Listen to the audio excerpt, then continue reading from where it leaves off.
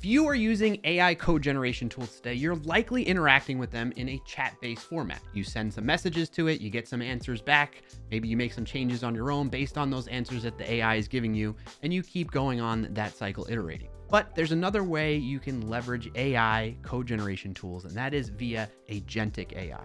Now, there's a couple of tools out there that you can try out and leverage, but the one we're going to look at in this video is GitHub Copilot Agent Mode. Now, if you're not familiar with that, let's do a brief overview before we jump into a demo of trying it out. All right, not too long ago, GitHub announced GitHub Copilot, the Agent Awakens in this release. Basically what that means is they now have agentic AI available in preview via GitHub Copilot, specifically GitHub Copilot Edits. So the slight difference here is there's GitHub Copilot Chat that you would interact with normally, and then there's GitHub Copilot Edits, which is also kind of like a chat, but you let it make changes to specific files that you indicate it should be working within. Now, where the difference lies in the agent mode is that it will automatically make changes based on your input. Of course, it gives you a preview of the changes it wants to make, and you get to choose to approve piece by piece what you want to allow it to happen before it actually gets saved and confirming those changes. But it goes and does a lot of the manual work for you based on what you're trying to accomplish. As I mentioned before, it's in preview right now, so they're going to be constantly iterating on this to improve it before they get to a full release.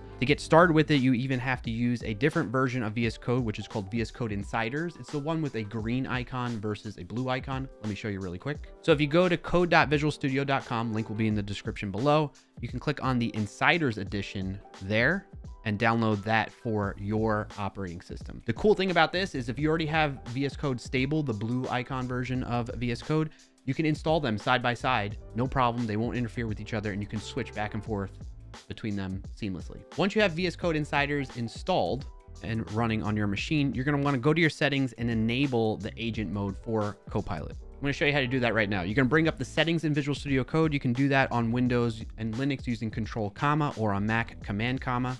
And then in here, you can just search for Copilot and then Agent. And you'll see this one right here, Chat Agent Enabled Experimental, right? So you check that box and you're good to go with GitHub Copilot Edits. Also, one thing to note with this that you may be wondering is you need to be signed up for GitHub Copilot. You don't have to be on a paid plan. You can actually use their free plan that just has a cap on the number of completions and things like that that you have to work within, but you can still leverage GitHub Copilot Edits agent mode via the free plan. Now, the last thing to do to make sure we're fully set up, just in case you haven't done this already, is to install the GitHub Copilot extensions. There's GitHub Copilot, and then there's GitHub Copilot Chat.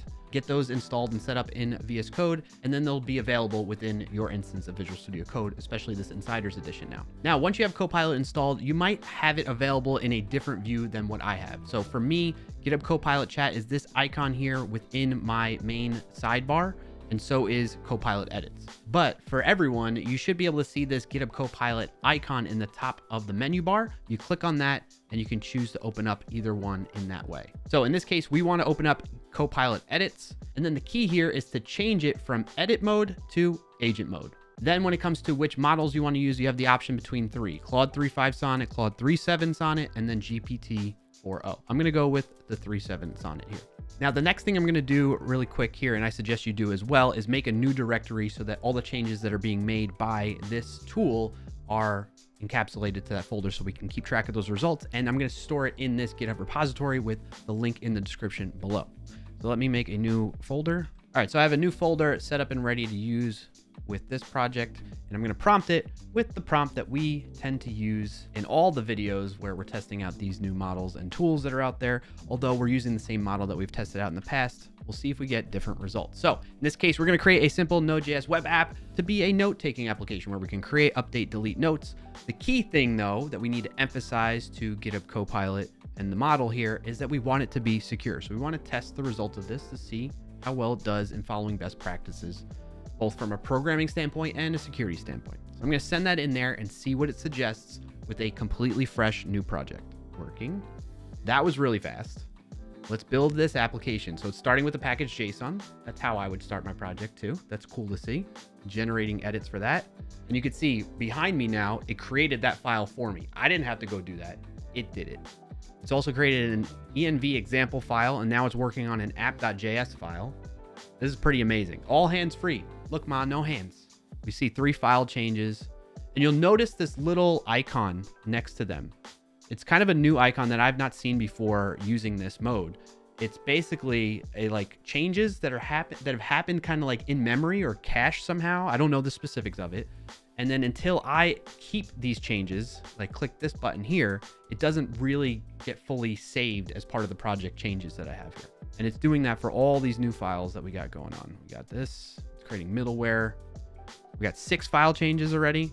Again, all hands-free. I was just using the mouse, but behind the scenes, this AI tool, GitHub Copilot Agent Mode, which is a mouthful, it's doing all the work for me. And then of course, I'm going to review it, make sure it looks okay, and go from there. Something else of note here, again, this is not a nitpick of GitHub Copilot or of Claude 3.7 Sonnet, or maybe a little bit of Claude 3.7 Sonnet because it's a newer model, but it's still leaning on, I guess, old trainings, old patterns when it comes to building out Node applications. We don't need NodeMon anymore. We don't need any third-party package to run tests. That is built into the latest LTS version of Node now. So I'm hoping that as time goes on and these things progress, that they'll start implementing more modern approaches to building out Node applications. So hopefully that'll come soon. I was hoping that in 3.7 Sonnet that would be the case, but not anymore. And it looks like that. Whoa. Sorry, the response hit the length limit. Please rephrase your prompt. So that's a new one for me. I've not seen that before, but let's check out what it's done. So it created a git ignore, which is nice, a note routes, auth routes, note controller, auth controller, Node.js for the model, user, async handler, auth middleware, error middleware, logger, and apt. All right, we saw all that. So 14 file changes, but it looks like I reached some type of limit in terms of a context window with the model, and therefore I got cut off. So I don't know if it's fully been implemented just yet because of that limitation. And then it's also one thing to note that's kind of a little bit easy to overlook, but there's similar code that was found with 2 license types, and we can view the matches of that. So it's nice that it calls that out, but I'm not exactly sure how to parse this. It looks like it was actively writing this file too, maybe, because you can see little pieces as I scroll through getting added into this. And the other kind of odd thing about this, I'm not sure what to make of it when it tells me that there is similar code found with 2 license types, because in this case, we could see it's calling out like the dependencies, package JSON. And of course, people are going to have similar code like that, similar package JSON. So it might be a little bit of a mistake that it's calling this out. In any case, I'm going to close that. I'm going to tell it to keep all the changes, and then we're going to go review those. And we'll tell it not done just yet, but let's take a look at the code that it did. So look how much it wrote for me. The package JSON, the app.js, which is the main part of the application. We have some utils, loggers. We got routes built in here, models, middleware, and the controllers. I think it might be done. I wonder if I can actually run it right now, or maybe GitHub Copilot Agent Mode can run it for me. So let's ask it. So let's say I'm a new developer here. I don't know what it just produced for me, and I'm not sure how to use it. Maybe I'm learning how to write and build a Node application like this. Let's have it teach us. All right, so in this case, it's saying you'll need to make a few more changes before the application can run properly. We need to create a logs directory. That's a little interesting. Create an actual env file from the env example template and install dependencies. Here's what you need to do. Once you've completed, okay, so we need to create the logs directory, which I can do that right now. I'm surprised it didn't do it for me. I thought it could do terminal commands, maybe because I didn't have the terminal up. Let's ask it, right?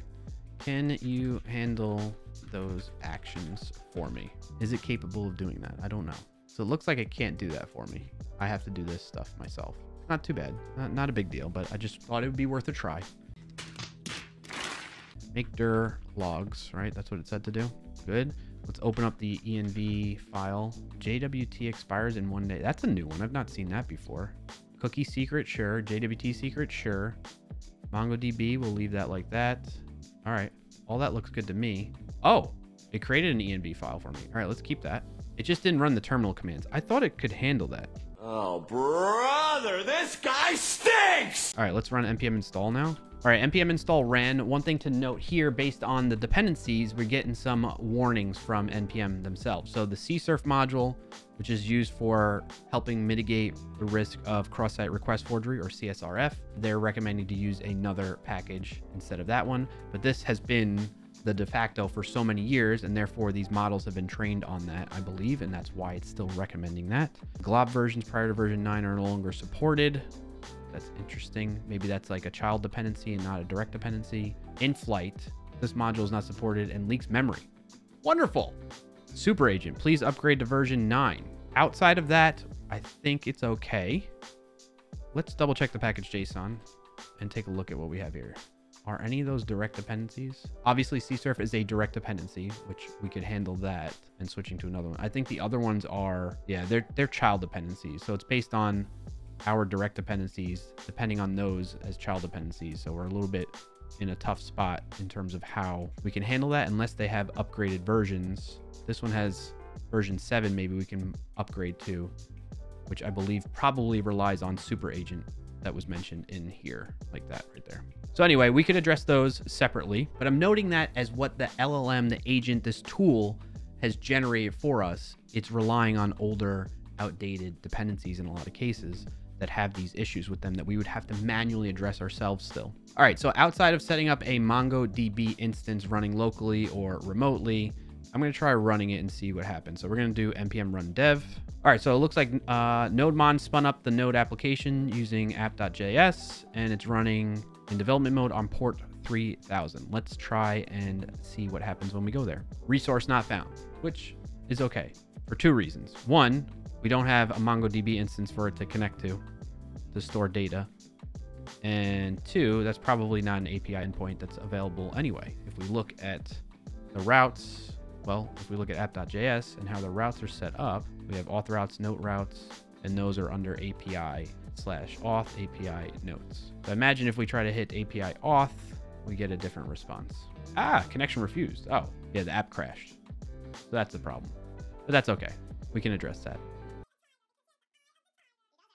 Are you sure about that? All right, so I went and actually got a MongoDB database set up and updated my environment variables to connect to that MongoDB and started running the application. So now I can explore the API routes and use my VS Code extension that I like to do to interact with REST APIs, which is REST client.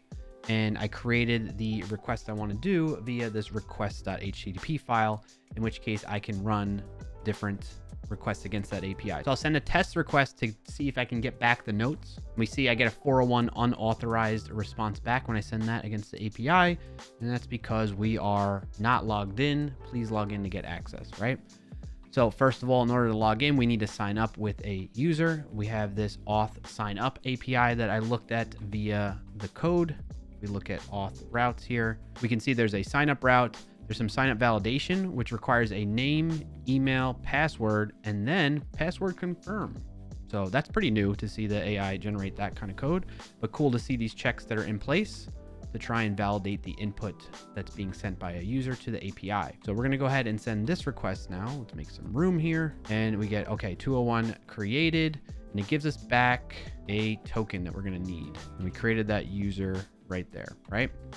So now when I go to get all notes, I pass in that authorization header, bearer, and then the token. So the reason you need to be logged in is because we have this protect middleware, protects routes requiring authentication like this, which is happening there. This auth middleware JS file creates that function, that middleware function, and then the note routes uses that protect function. And that's what requires us to be logged in. And if we look at it, it's looking for the authorization header, and then it starts with bearer, split it based on the space after the bearer, and then it gets the token that way, which is pretty standard. So if we send this request now, we get a 200 OK, and we could see it's just an empty array of notes right there so far because we haven't created any notes. But this is really cool to see that hands-free, I created a full-blown note-taking application, or API rather, using GitHub Copilot Edits Agent Mode. All right, so with that officially done and tested, I'm gonna tell GitHub Copilot Edits that I'm good, that's all done. And it basically closes out that whole conversation, and we can start a whole new one to make it do more changes, add maybe a front end to it from here, and have a lot of fun working with this tool further. But instead of going and doing that right now and adding more code to this, what I wanna do is test the security of the code that was generated via this model and this tool. So for that, I'm going to use Snyk, and to get started with that, you can go to the extensions marketplace within Visual Studio Code here, search for Snyk, install this one. And then once you get that installed, you'll get this new icon in your activity bar. You click on that. You're going to tell it to connect and trust the workspace. When you do that, it should trigger your browser to open up to a new tab with Snyk to sign in. If you've not signed up for Snyk already, you can do so for free using any of these mechanisms that are available on the screen here. I personally go with GitHub. I click continue, click on grant app access, and you're good to go. Once you see the screen authenticated, you can go back to Visual Studio Code. Also, something worth noting when you're using the Snyk extension is it may prompt you to trust the folder that you are currently working within. So you're going to click on that when that pops up to say trust folders and continue. All right, then once you are signed in via VS Code, you come back over here and you'll see the scan results from Visual Studio Code. We have the open source security section, the code security section, and then configuration issues and code quality issues if there were any. But when it comes to our open source security, meaning our dependencies that we have via package.json, one of the issues we have is in the cookie dependency, which is a cross-site scripting vulnerability that's found there. So if I click on that, it's a medium level severity. I can read more about this via this new tab that opens up here, understand how it's being introduced. It's via that csurf npm package, which is a direct dependencies that we have here. And it'll be fixed in cookie at version 0.7.0 if we want to address that. Heading back over to the Snyk extension view, we can look at code security issues, and we have a low severity issue there in the auth controller. It says sensitive cookie in HTTPS session without secure attributes. So let's take a look at that to understand that a bit better. So in this case, cookie misses the secure attribute. It is false by default, by the way. Set it to true to protect the cookie from man-in-the-middle attack. So this is something we would want to do whenever we're having the server set a cookie for the client to utilize the browser here. We want to make sure we flag it with the secure flag. And what's cool about this is Snyk comes with deep code AI fixes. So in this case, if I wanted to figure out how to fix it, instead of me going to look up what would be needed in order to do that, I can generate a fix using deep code AI fix here by clicking the generate AI fix button. So I click on that, we can see it is looking over the code, it is parsing the symbols, and here's the code changes that are being suggested. We have 1 out of 5 solutions that we can choose here. We can add the secure option here when we're configuring the cookie there. And it seems like that's pretty much always the option, except if you wanted to make it so that when you're running in development mode, you don't need to require that cookie to be secure when you're testing things locally, because you're not going to have probably certificates and HTTPS running locally. You can turn that on and off based on what environment the node environment is running in. So in this case, if it's production, it'll set it to true.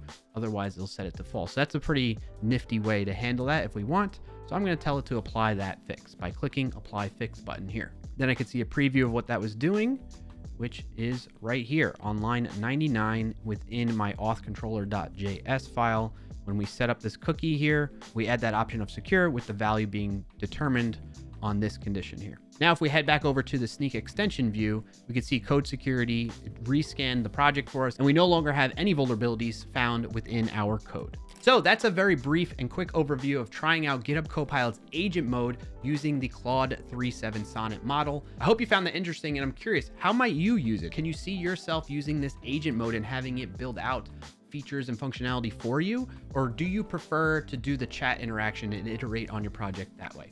Let me know in the comments below. I have one last message for you before you go, and that is to make sure you don't use these AI code generation tools blindly. This is a message that we've been conveying in a lot of our AI-based videos, because you don't know exactly what you're getting in the output from these AI tools. They can be introducing bad practices. They can be introducing vulnerabilities like we just saw in this example. So be careful out there. Make sure you have a human review the output of it before going ahead and accepting it or pushing it to production. On that note, that does it for this video. If you got value out of it, be sure to like it down below and share it with somebody who can put it to use. And if you made it this far, subscribe to the channel so you don't miss out on upcoming videos. Thanks for watching, and happy, safe coding, everyone.